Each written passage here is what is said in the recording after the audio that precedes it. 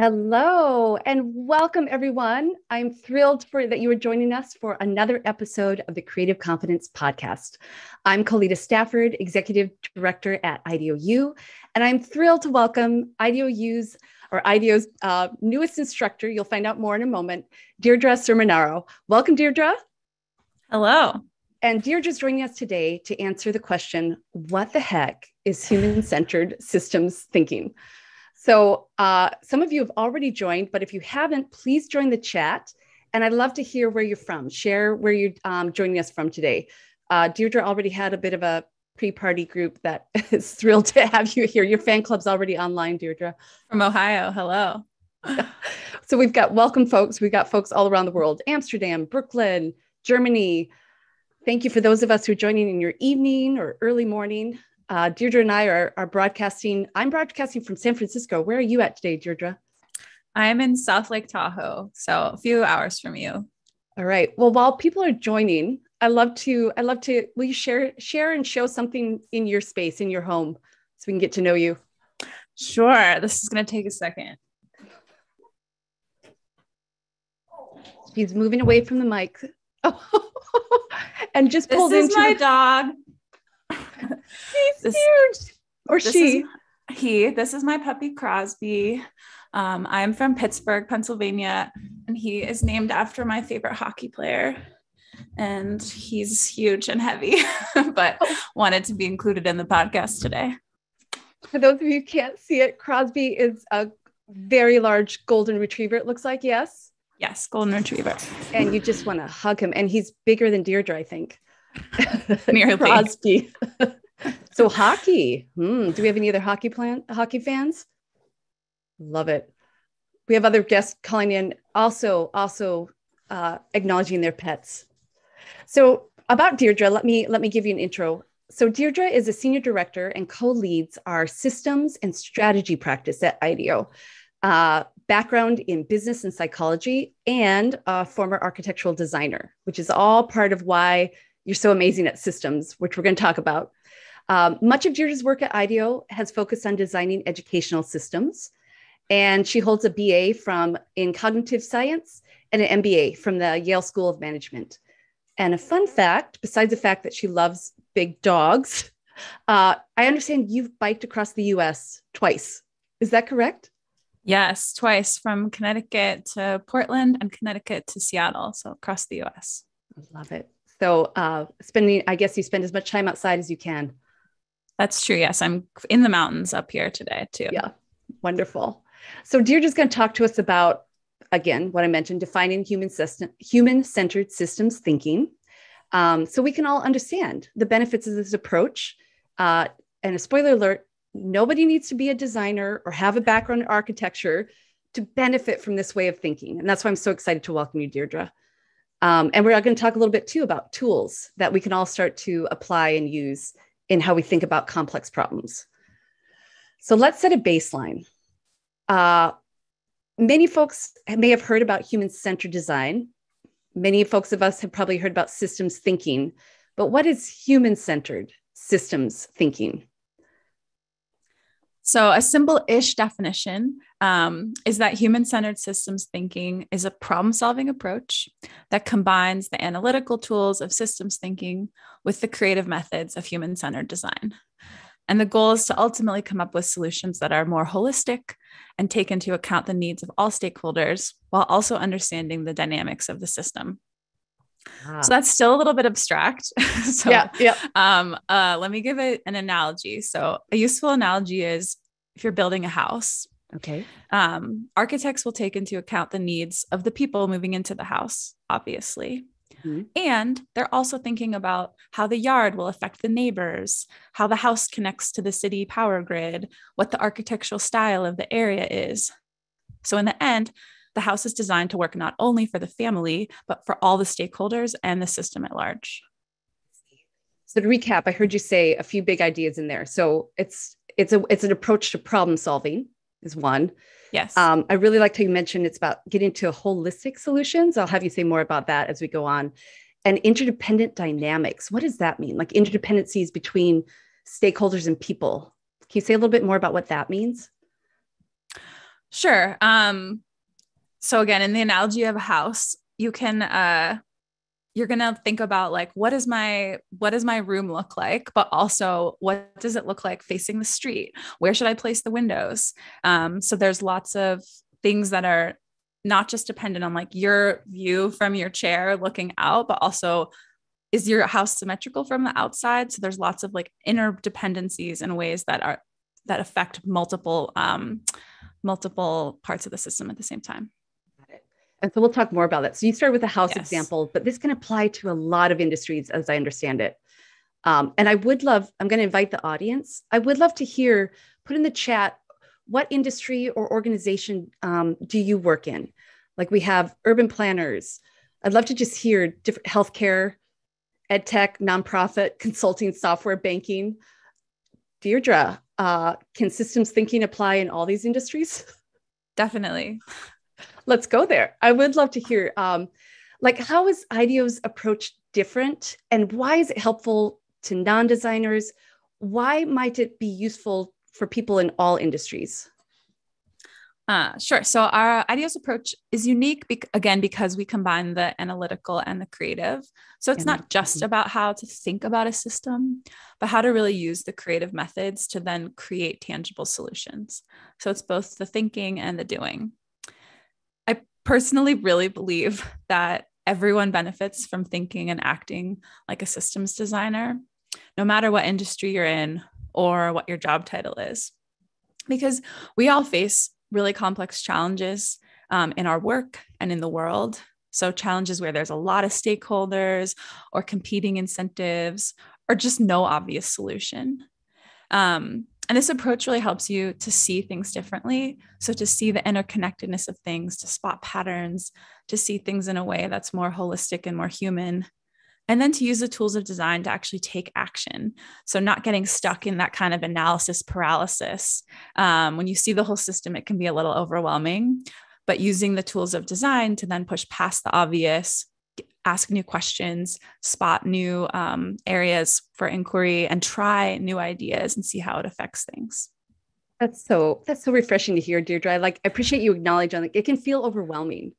And so part of what you're going to share more of today is ways in so it doesn't feel so overwhelming. And I like to, you were saying it's all about thinking so you don't get doing. So using the creative process and making tangible impact. Maybe you acknowledge this already. It can feel a little abstract. Can you give us another example? Like, how does human-centered systems thinking help surface tangible or innovative solutions in a complex space? Sure. So I'll share a story from IDEO about Innova Schools. Okay. So Innova Schools started in Peru about a decade ago. At the time, Peru ranked last out of 65 countries in an international student assessment, just to give you a size of really a failing school system countrywide. And the goal was to create a school system that was affordable, scalable, and excellent to help meet the needs of and uplift the rising middle class in Peru. So sounds like a big challenge. Big challenge. Big. So when you're designing a school, students, parents, teachers are obvious stakeholders. And in this case, the needs of teachers were a really interesting design constraint, because in a country with really low education rates and with scale as a primary goal of the Innova Schools, there was a lack of well-qualified teachers. So the team really started thinking about ways that we might be able to bridge that gap, and started thinking about what role technology might play. This led to several major design solutions, one of which was something called the Teacher Resource Center, which allows teachers to share lesson plans and teaching resources. So less experienced teachers really rely on it, and more experienced teachers are expected to contribute to it more. So it's one technological innovation to really help bridge that gap. So teachers, again, obvious stakeholder. We also thought, who else are stakeholders in schools? And although this has obviously been disrupted by COVID, schools are still mostly physical spaces. And because one of our goals was affordability for the middle class. One of the biggest drivers of cost, besides teacher salaries in Peru, was real estate. So we actually talked to real estate developers and interviewed them to understand the constraints on that side of the system. And that helped inform where the schools were built, what the sizes of the plots of land are, and how the campuses are designed to be efficient. So it's understanding the needs of stakeholders, both the obvious teachers and the unexpected real estate developers, allowed us to really understand the constraints of the system we were designing within. And then to get really creative and use design to build a school system. I've talked about this a bit, but where all the pieces work holistically together. So in Inova, everything from the technology, the teacher training, the pedagogy, the physical architecture, the brand, and the underlying business model all work together. And so far, Inova has 42,000 students. Wow. A lot. And 68 schools, both in Peru, and they've also expanded to Mexico and Colombia. And most importantly, this has led to improved educational outcomes. So the model is affordable, scalable, and very importantly, excellent. Yeah. What a great example. Thank you for that. And so I appreciate hearing. One thing I took away there was just the obvious and non-obvious stakeholders. And maybe this is something we can all think about within our own challenges who are the obvious stakeholders, the ones that come to mind? What are some ways that people can think about the non-obvious? Can you say a little bit more about that? Yeah, we'll talk about that a little bit later when we talk about systems mapping as well. Oh, okay. But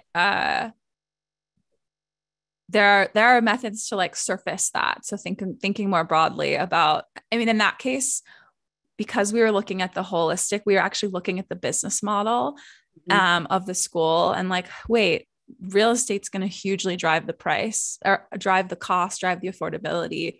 Well, who affects that? Like we should go talk to some real estate developers. Like what are the constraints that we're working within? So sometimes you can use different ways when you're thinking across and you're like, hang on a second, that's a huge driver of price. What do we know about that? Who are the humans on the other side of that question that we could go talk to and learn more about? Got it. That makes sense. You mentioned constraints a couple times. That can sound like a bad thing, but you make it sound like it's actually a good thing in systems thinking. Constraints are your friend in systems thinking and in design. I think that's one of the things that can also lead to this sense of analysis paralysis, which it's kind of explanatory what that means. When you get too deep in the analysis, you freeze and don't know what to do anymore. Wait, I now forgot the question. The importance of constraints. Oh yes, constraints. I love them. So constraints can really help you to define a couple of things to like root in the ground and then design around. And they're super helpful because you can actually be more creative with constraints. It's very similar to, I think this is often a misconception of design in general. It's like, oh, blank slate, we can do whatever we want. It's really hard to know what to put on a blank piece of paper. And similar to the way that IDEO uses brainstorming, it's actually not a free-for-all. There's like real rules that we use of like quantity over quality, actually, and having wild ideas and saying one at a time. It's very similar that those kinds of constraints can actually help you come up with better ideas because you know what you're designing within and around. That's so great. We have some folks agreeing with you and saying too, like narrow your problem space and open up the solution space. Totally. So you've given us an example. So let's talk about a couple things that we can all bring into our practice. I would love to talk about a mindset and a tool. These are big ideas. We're not going to cover them all in depth, but I'd love to give people a sense of what you use in your practice and how we also might use them to address some of our own personal challenges. You've talked about holistic or integrated solutions. And I've heard you also talk about zooming in and zooming out.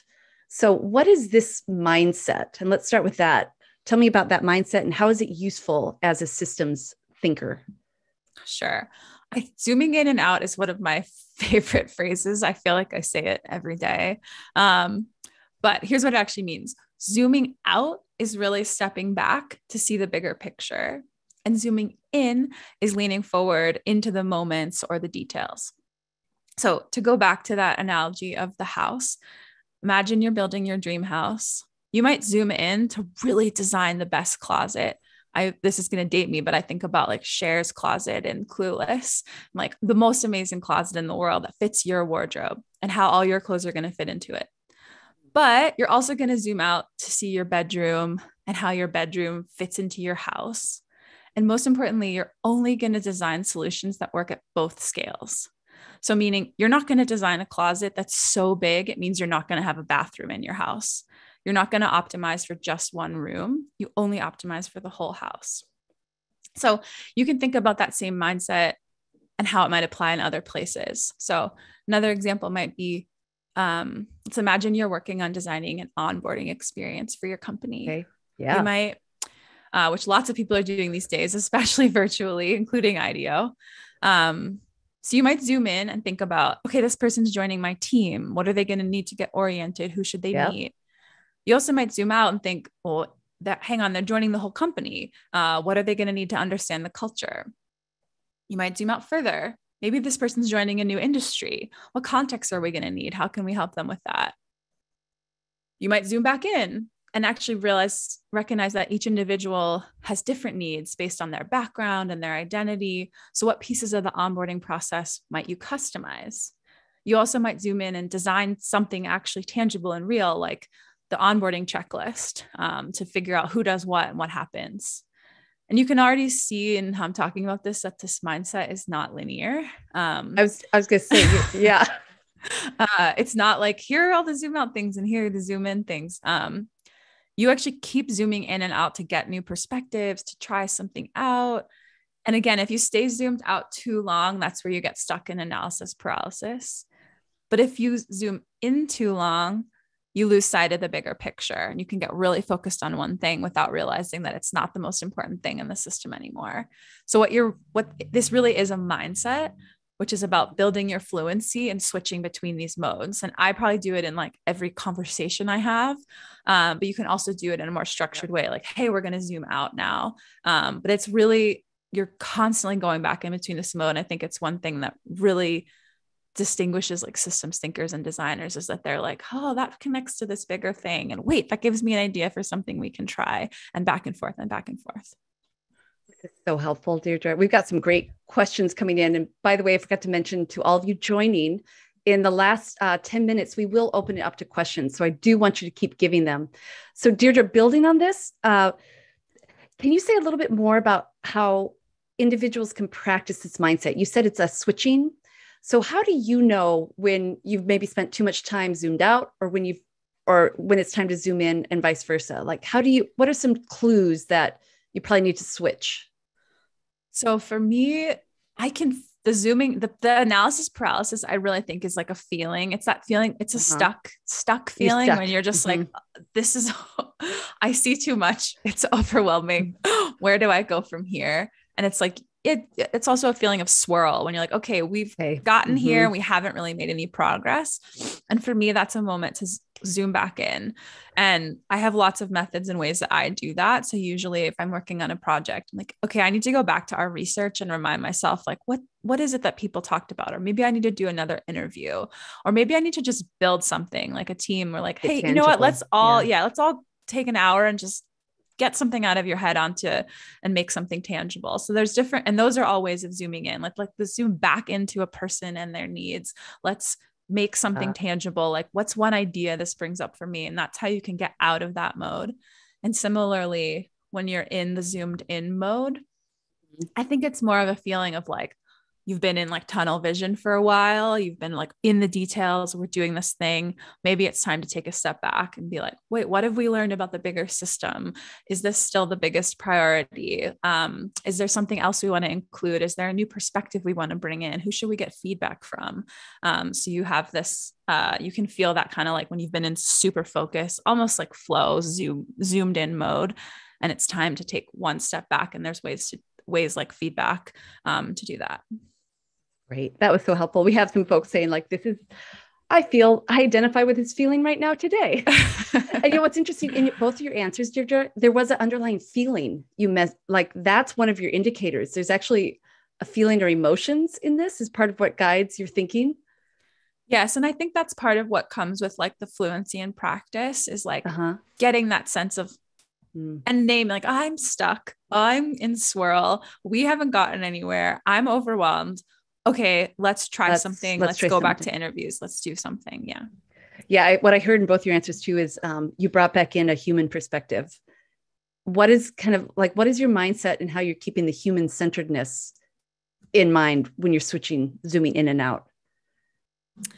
It's similar. So part of that is, again, coming back to like the end stakeholders sometimes. So again, go back to the school system. It's like continue bringing back, like, how's this going to make this a better experience for students?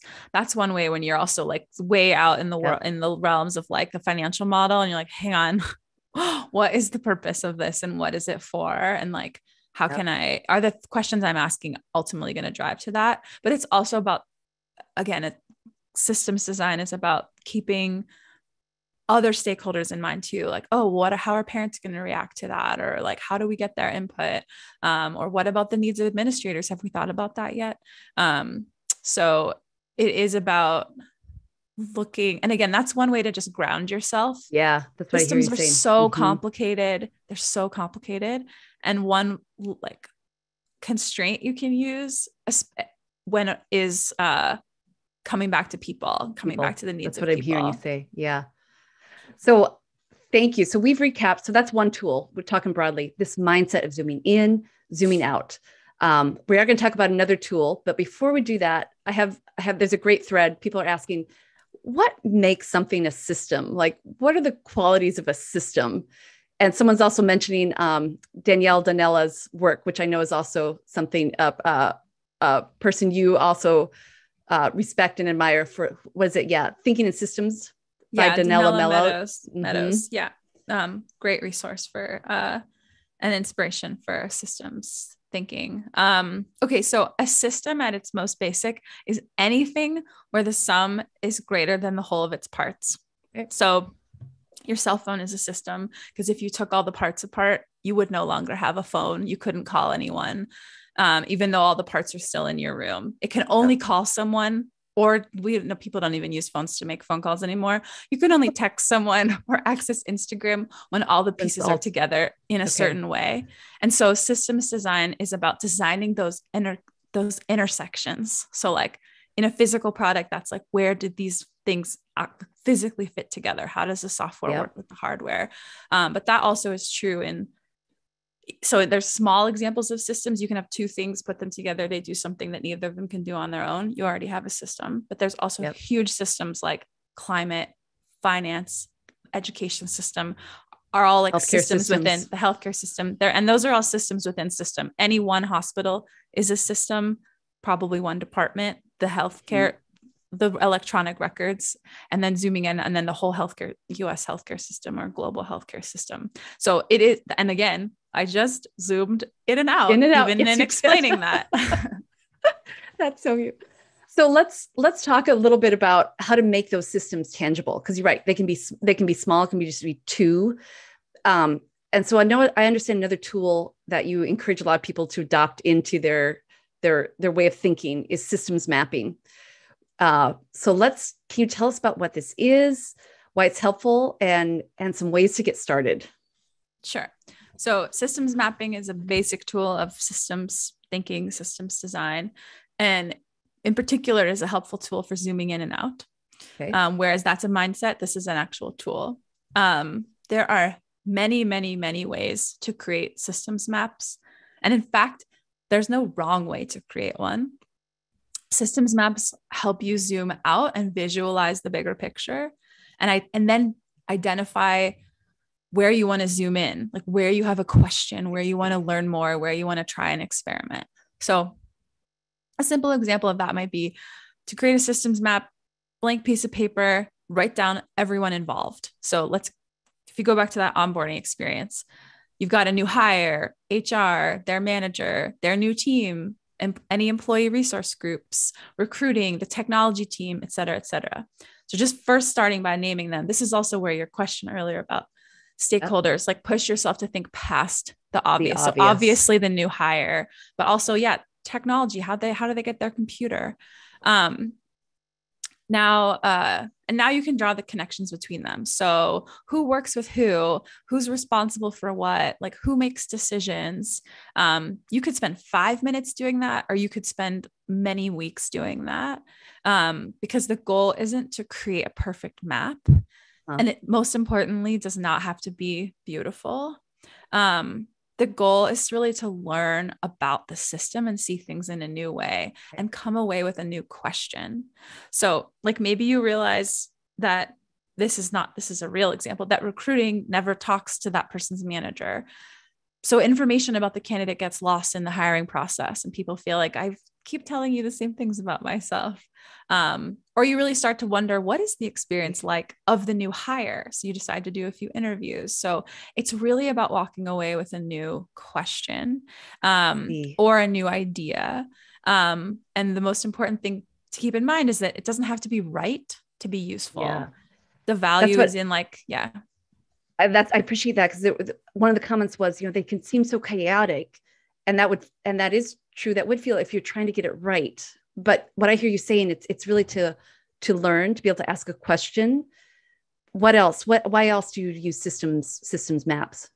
So there are some situations in which you might spend a lot of time trying to create like a really robust systems map. If you're trying to get a lot of people on the same page or to see the system in a similar way, like, hey, we all need to have a shared understanding of like how our onboarding process works or what market we're operating within. So you might actually like really be trying to like be really comprehensive, but that's one version of a systems map, and they can be really complex. Yeah. And I ultimately though, like if someone was like, here's my systems map, like, great. What did you learn from making it? What question did you have? What new idea did you have? And those are the ones you can also like make one quickly, make one, ask someone else to make one, compare them. You can ask someone to build on yours, and it'll give you new perspectives, new questions, new ways of seeing the system. And again, you can do that in like 20 minutes. And I can almost guarantee you'll learn something that you didn't quite see. And that's the point. The point isn't like the ultimate map. It's what you learned along the way. And you can make many of them to do that. And thank you so much, Deirdre. And I heard you say too, like, this is just a starting point. There's many ways to do it. Is this part of your ongoing practice? Like, do you just do this at the beginning? Is this just an ongoing tool whenever you're dealing with a challenge? It's definitely helpful in the beginning, when you're just trying to like get the lands. I mean, we make these in different ways all the time, like understanding our client organization and who are they, how do they work, how do they fit into the industry they're in, or understanding some more nuance of like the actual challenge we're working on. But again, like you might do interviews and then be like, wait, how does that fit into our systems map? Or I taught a course once on thinking about systems mapping in relation to early education. You can also use a systems map to come up with an unexpected idea. So you might be like, hang on, like a huge player in early education is like babysitters and teachers, but they have no connection, or the healthcare system, but they have no connection to the school system. We don't often think of them as huge stakeholders. So what if we like built something that intentionally connects those to some of our more formal systems? I see. So you can also. What I heard you say is it's in the same way there can be obvious and non-obvious stakeholders. There might be obvious and non-obvious connections within systems, or how you might think about them, especially when mapping. You can reveal where there's a lack or a gap in the system. Yeah. And you can either be like, is that right? Like, is that maybe intentional? I just don't know. Is that intentional? Yeah. Like, let me go talk to someone or see who might know more about that. Or maybe there's actually something to be designed here. That's great. So we are going to start to switch to questions. We have a lot, but I'm going to go with one that's a theme that's come up that I know you're also passionate about, Deirdre. And it's just this idea of careers in systems thinking. Like, are there opportunities for like, where are different industries where one might apply systems thinking? And if someone's interested in a career in systems thinking, do you have some advice for them? Definitely. So on the one hand, on the one hand, like systems thinker or systems designer is not a very common job title. So people like me who have it as their actual job title.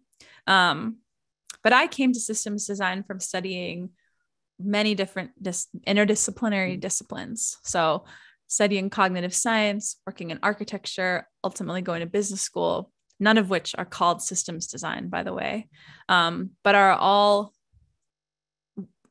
of those as fields bring in many different perspectives to try to get a holistic understanding of a business, a house, or of the human brain.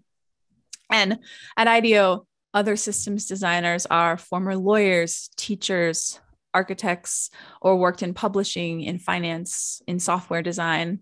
But what we really have in common isn't our backgrounds, it's our approach and the way that we think.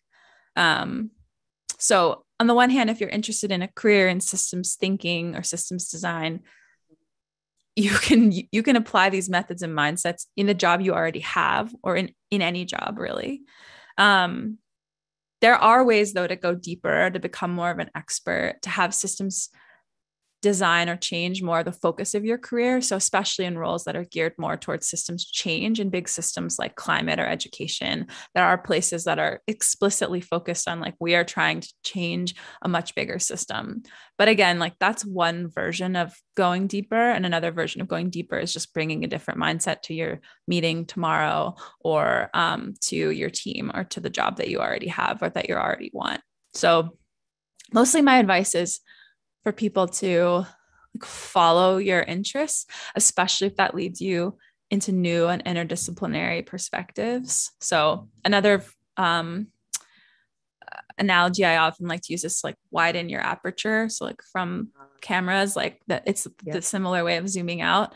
Widen your aperture, get curious, think about the patterns and connections. Like I often say that my career only made sense to other people looking backwards, but it made sense to me moving forwards because I was curious and I could see through lines. Like, actually, there's a lot that architecture and business and psychology have in common. And those are perspectives and many more that I bring into my work every day. So for every person, it'll look a little different. Yeah.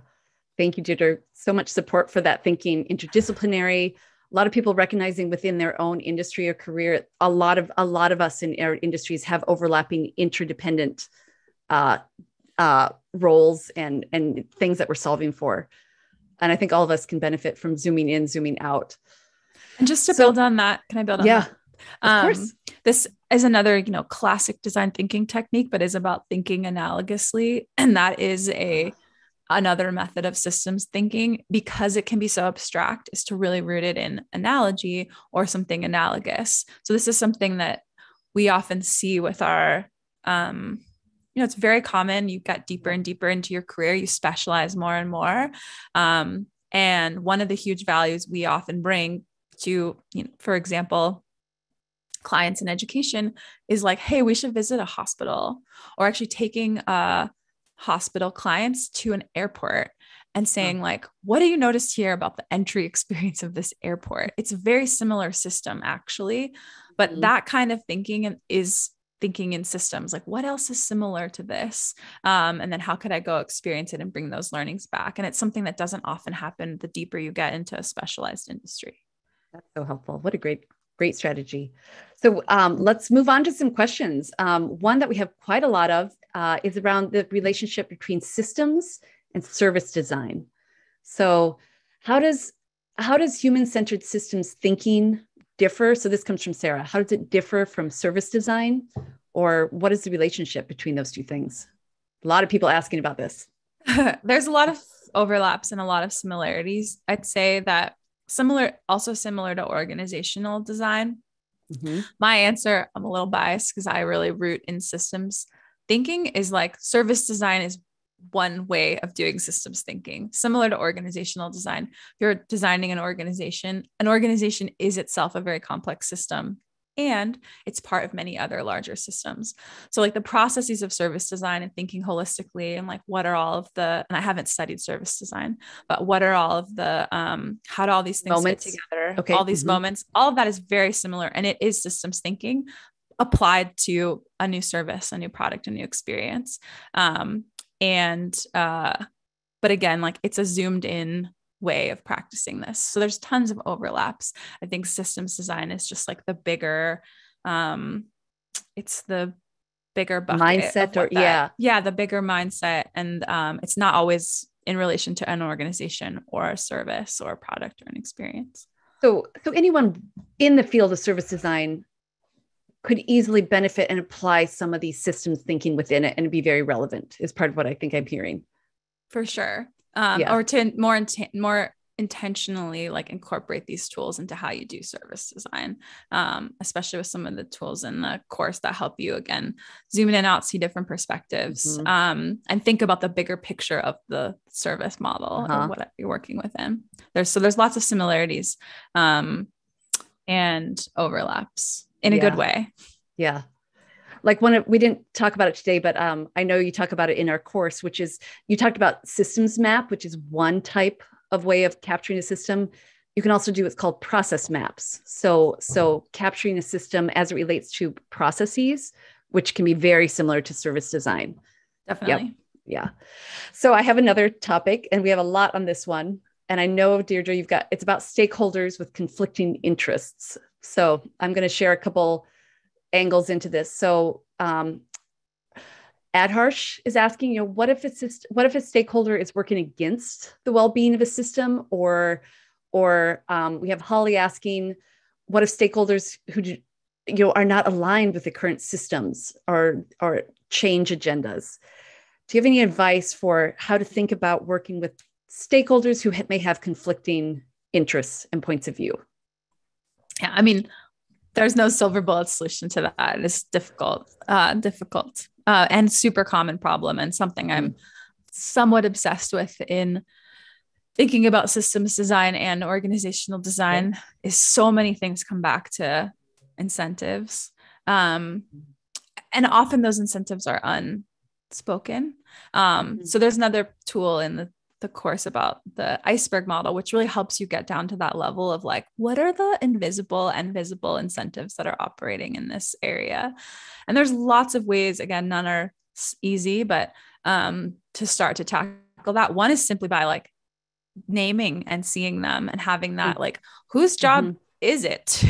Or like, what are the competing incentives? And then who has power to shift them, or like what would it take to shift these or to bring incentives more into alignment? And sometimes that is cultural, and sometimes it's a more tangible incentive, so that sometimes the solutions aren't simple. You mentioned this in your system mapping. You did talk about one way you could draw your map is to identify where power lies. Yes, super important. So thinking about like who's most impacted by this system, and where does power sit within the system, and where does my power sit within the system too? That's another way to like get out of the analysis paralysis or the complexity, is to bring it back to like, okay, I cannot fix climate change, but like, what can I do in my daily life or on my team or my organization towards a bigger goal? And so that's another lens you can use intentionally in a systems map, is identifying who has power, who doesn't have power. How might we incorporate people who are impacted without power to be more a part of decision-making or part of the process? And there's one other thing I mentioned earlier I wanted to name, which is sometimes systems mapping or bringing everything to the surface can also help people align incentives. So sometimes you might have like one department is like, this is super important. Another one is, this is super important. And they are both important, but they're conflicting. And so another way to do that is to bring everyone together and say like, hey, we're going to step back. We're going to talk to like customers or students or whoever it is. We're going to share those stories, and we're going to look at the system from a different point of view, so that everyone might be able to see like, oh, I see how what I'm doing relates to that, or has an impact on that, and also how it's a little bit in tension with that, and like bringing that to the surface, or helping people to have a shared mental model of the choices and the options can be very effective.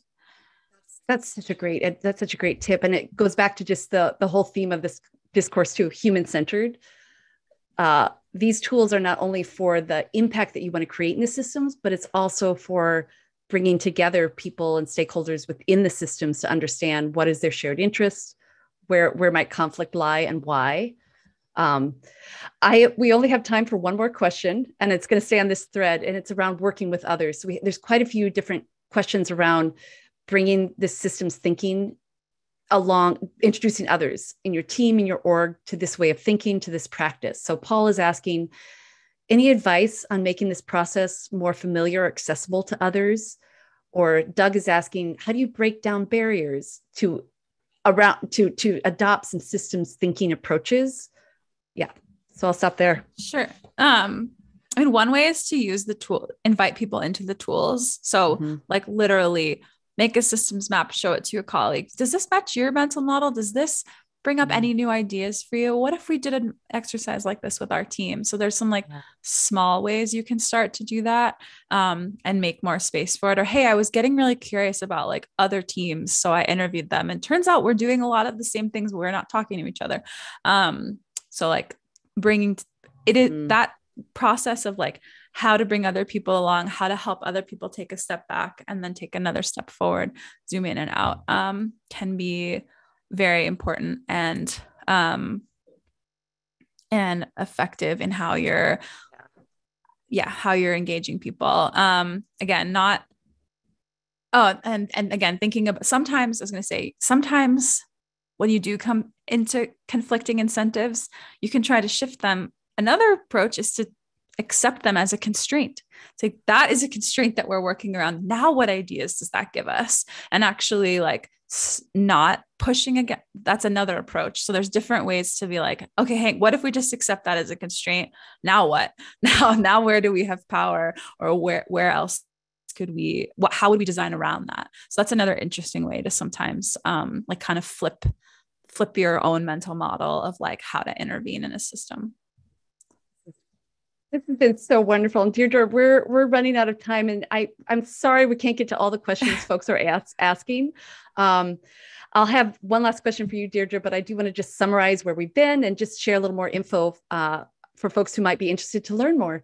So we've been joined today by Deirdre Cerminaro, talking about human-centered systems design and systems thinking. We've just scratched the surface on a key mindset, which is all about zooming in and zooming out, and a tool that you can start to bring into any complex challenge or into a holistic space that you're working on. And that was around systems mapping. Deirdre, any last things you want to just put a point on with regards to? I was just gonna say, if today in this call you were like, I think I'm already a systems thinker, you are, yes, like this is and you can do it more intentionally. You can bring more people into it. And I like wouldn't say it if I didn't believe it. Like, I really think this is a really powerful tool that leads to more effective, more holistic, more ethical solutions when we're taking in the bigger picture and then not getting paralyzed there, but using that as fuel for design innovations and testing new ideas. So yeah, and you can do that, obviously there's a lot more in the course, but also something you can do in your next meeting, in your next, and tomorrow. Yeah, I like all of us, we can try a little moment of zooming in, zooming out. So Deirdre, thank you so much. Thank you everyone for your questions. She did mention the course. So if you are curious to learn more and go a little bit deeper, Deirdre is the instructor in our newest course called Human-Centered Systems Thinking. And if you'd like to learn more, I invite you to check it out. It launches on April 16th. You'll learn a holistic approach to problem solving that keeps people at the center. You'll learn more about the tools and mindsets that Deirdre shared today. And for those of you joining us live, we do have a special offer on the screen. I welcome you to check it out. And with that, all of us, you can all learn more at ideou.com/systems. And Deirdre, last question for you is simply, what advice would you have given your younger self? What advice do you wish you had when you were starting your career? Some of it is actually advice I got, which was do the next right thing. That was the most helpful thing in my career, has been, don't worry too much about like your 10-year plan. Especially if you're a systems thinker, you have a lot of different interests, you see things across. And the advice I got randomly from Anderson Cooper at my graduation was focus on doing the next right thing. And what are the what are the elements of the thing you want to do next, and using that as a constraint, rather than getting overwhelmed by the longer term, bigger picture, unless you want to be a doctor, in which case go to medical school. But for a lot of people who this mindset is curious and familiar, do the next right thing has been the most powerful advice that has been helped me make decisions in my career. Wonderful. Thank you so much, Deirdre. And thank you everyone for joining us. We'll hope to see you soon. Thanks, everyone. Thank you. Bye.